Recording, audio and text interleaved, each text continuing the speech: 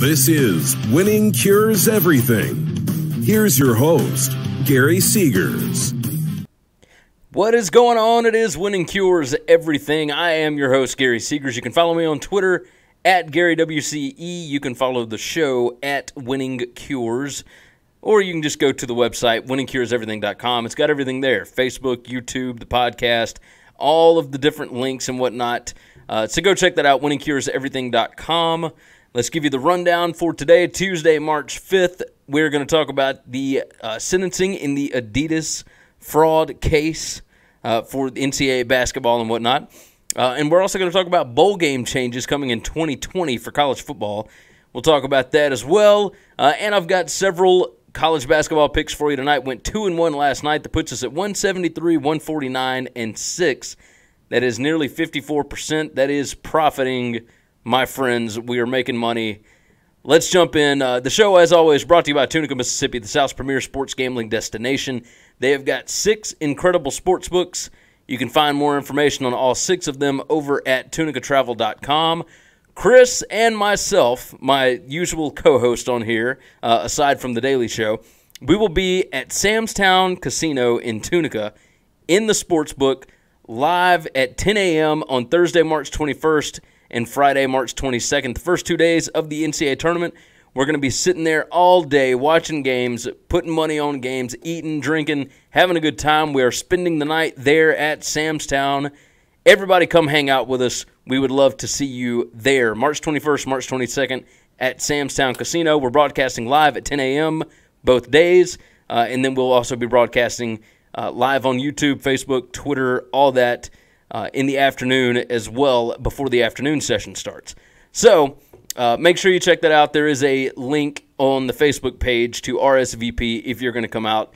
Give us a shout. Let us know if you're coming. We'd love to see all of you. We want to shake your hands, tell you thank you for supporting the show. Let's jump in. 3 sentenced in Adidas recruiting scandal. Former Adidas executive James Gatto got 9 months in prison. Former Adidas consultant Merle Code, he got 6 months in prison. And aspiring sports business manager Christian Dawkins got 6 months in prison as well. It was over felony charges of wire fraud and conspiracy to commit wire fraud. Basically, they're going to jail for committing NCAA violations. What the government convinced the jury of was these guys defrauded the different universities, whoever it was, Kansas, Arizona, USC, whatever, by making players ineligible by paying them money, even though they're supposed to be amateurs. So since they committed NCAA violations knowingly and made these players ineligible, it was basically fraud for what they were trying to give these basketball programs. That is an absolute disaster. I cannot believe that we are in a day and age when kids are getting paid under the table everywhere else. Had Adidas not actually had a paper trail on this, everybody would be fine. Pay the kids in cash. Or do what Nike does, which is pay the parents while they're in high school, but pay them like for a job, right? Like, don't just give them cash to go to a school. Give them money for a job, which is running a summer basketball program, even if they're not qualified for it. I mean, Marvin Bagley's family made so much money off Nike, it's not even funny. And yet, we're not talking about that. We're talking about Adidas, and, I mean, we're talking maybe top 50 kids that are not NBA locks, but just, you know, Brian Bowen, whatever. What are we even talking about here? So I'm curious to see what the next trial in April is going to bring. It's going to be a lot more entertaining, I can guarantee you that, because of the Will Wade and Sean Miller stuff, where they're being subpoenaed. They're probably going to be called. If I were them, I would probably plead the fifth unless there's really nothing to hide. But if they got you on wiretaps, which is why they have subpoenaed you, you might have some trouble. Now, Will Wade, if the only wiretap they have is what he's got, which is we'll do whatever we need to, we just got to make sure it works, that's all he said, that doesn't necessarily mean anything. I mean, that could mean free tickets to games. That could mean, just whatever, but that's not NCAA violations. So we'll see what happens there. But the fact that all of them got sentenced to prison time over this. That is absolutely absurd. But it does give the NCAA a lot more, what's a good word for it? Power, as if they needed any more of that. Let's move on. Bowl game changes starting in 2020. There's a lot of these, and it's very interesting. I'm excited about the first one we're going to talk about, the Las Vegas Bowl. They are moving it to the new Raiders Stadium in 2020. It will be the third or fourth place Pac-12 team, depending on the playoffs and the Alamo Bowl and the Holiday Bowl. But it's going to be the Pac-12 against either the SEC or the Big Ten. And both of those conferences will play in the Las Vegas Bowl 3 times over a 6-year span.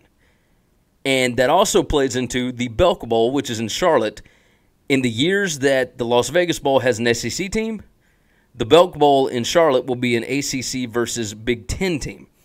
In the years that the Big Ten is in the Las Vegas Bowl, the Belk Bowl will have the ACC versus the SEC.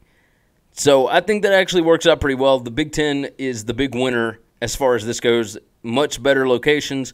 A lot of people like going to Florida and whatnot for them, but it's easy to get into Charlotte. Humongous airport there. Easy to get into Vegas. Really cheap flights. Everybody goes to Vegas. Everybody has a good time in Vegas.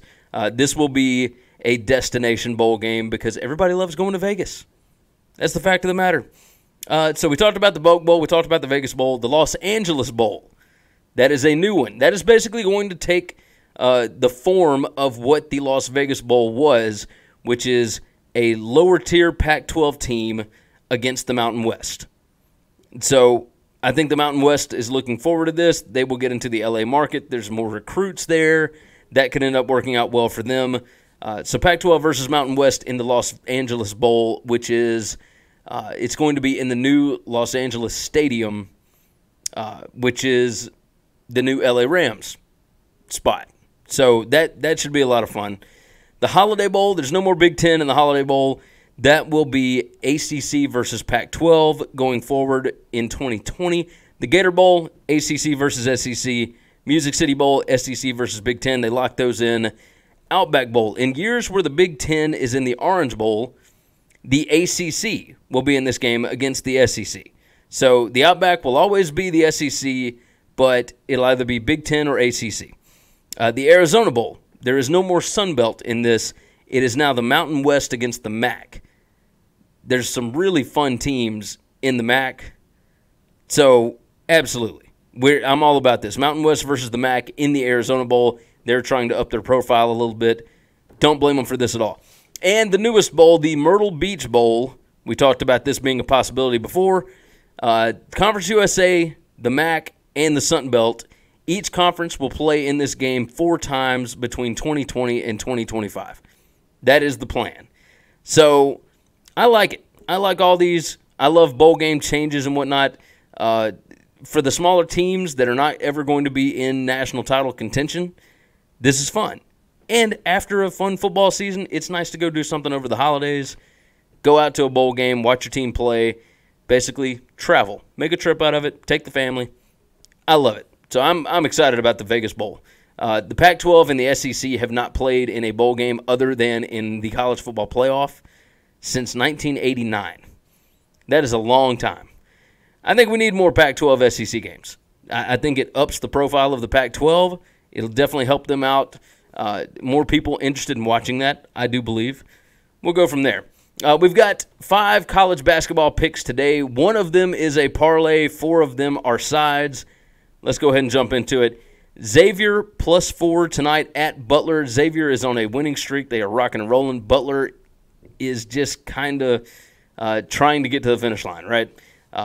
Butler is at home, but Xavier is on a streak right now. I'm taking them +4. Florida State, I've got them -3. Yes, I bought a point on this. Florida State, look, at home, different beast. They're playing against Virginia Tech, who's coming off a win over Duke. I like Florida State -3 here. They play really well at home. Next up, Eastern Michigan. I'm taking them at home tonight. They are a pick'em. Virginia Commonwealth -3. They're playing on the road. I bought a couple of points on that. I've got them at -150, but I love -3 here. That's one possession, right? I'm in with it. Give me VCU -3. And then our money line parlay for tonight. I don't do a lot of parlays, but I've got a 5-teamer. It's +120. These are all big-time favorites. I expect all of them to cover easily. Put $10 down on it, you win $12 back. Easy enough.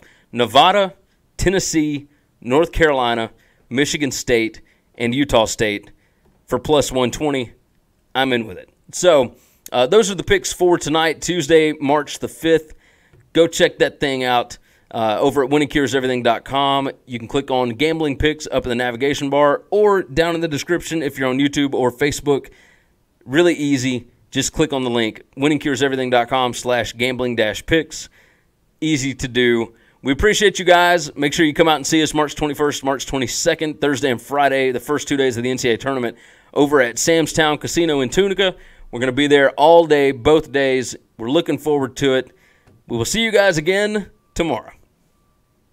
Thanks for checking out Winning Cures Everything. If you want to keep up with us, hit subscribe on YouTube or your favorite podcast app. Visit the website at winningcureseverything.com, or you can like us on Facebook or follow us at Winning Cures, at Gary WCE, or at Chris B. Giannini on Twitter. Share out the show, leave a nice review, and make sure to comment and tweet at us.